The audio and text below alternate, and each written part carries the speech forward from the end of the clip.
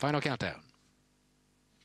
10, 9, 8, 7, 6, 5, 4, 3, 2, 1, top. Allumage Vulcain.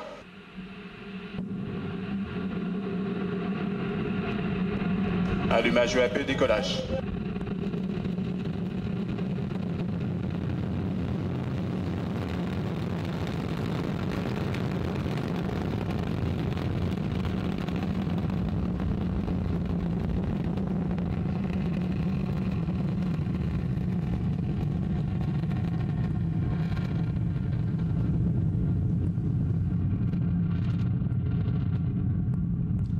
So right on schedule at 18:39 local, Ariane 5 beginning her mission, lifting off perfectly and beautifully from the ground here in French Guiana with a lot of fire. Tous les paramètres à bord sont normaux. Streaking through the clouds as the DDO says all is well on board, beginning her mission, the second for Arianespace this year, with 2 new telecom satellites for major regional operators. The 2 boosters are now providing 90% of the thrust, propelling the launcher along her trajectory at an ever higher velocity. 775 tons is our mass at liftoff. She's burning 5 tons of fuel per second, 2.5 tons in each booster burning per second, and the core stage burning another 300 kilos every second. Ariane 5 is now following the program and the onboard computer, which gives all the orders, including stage separations, which we will soon see. We're in the first of 4 flight phases. We'll be describing each in turn and in detail so you can follow Ariane as she heads east across the Atlantic. Right now, the first flight phase, the single Vulcan core stage engine and the 2 boosters burning together. The boosters will burn their 240 tons in just over 2 minutes, and they're the first to be extinguished. You'll hear the DDO call out that milestone in about 20 seconds. We are 15 kilometers from the pad here, but even here you can feel the sensation of liftoff. If you're watching from the closest viewing station, less than 5 kilometers from the pad, you can really hear the noise and see the light.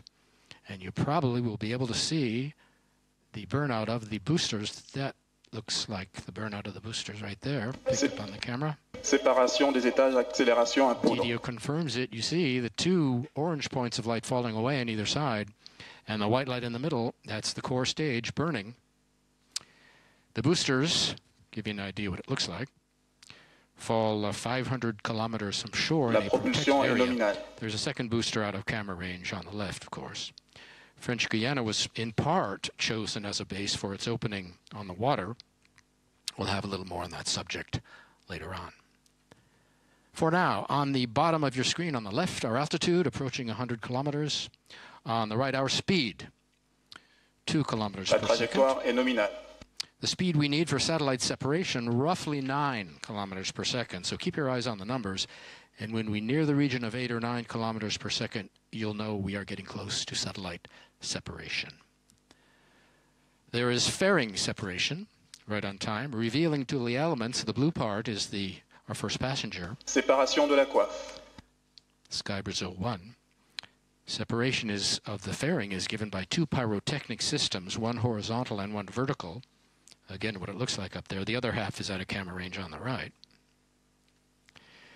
We can separate the fairing now because we're out of the dense layers of the atmosphere at over 100 kilometers up. There's neither friction nor heating which could disturb the passengers, and we also discard any dead weight whenever possible to maximize performance. The fairing weighs almost 2.5 tons, so we can get rid of it now.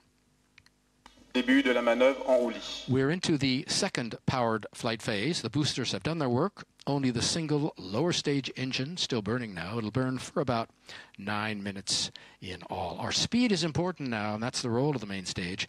Cryogenic propellant is not only highly efficient, but provides a push that can last for a long time. You have noticed that there are different propulsion systems on Ariane 5.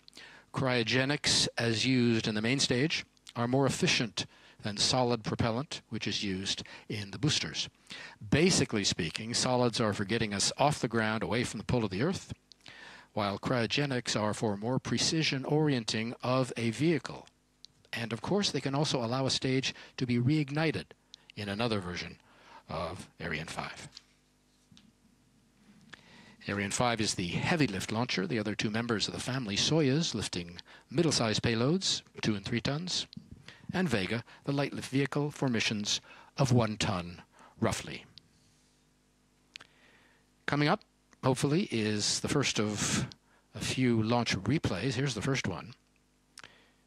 You can re-experience those intense moments as Ariane 5 took off from the pad just over 5 minutes ago.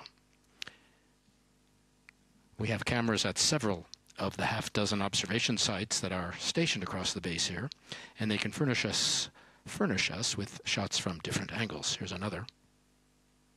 We should have more replay footage later on. The closest observation site is called Toucan. Many of the VIPs are out there tonight. We're in the second powered flight phase, the single-engine core stage burning.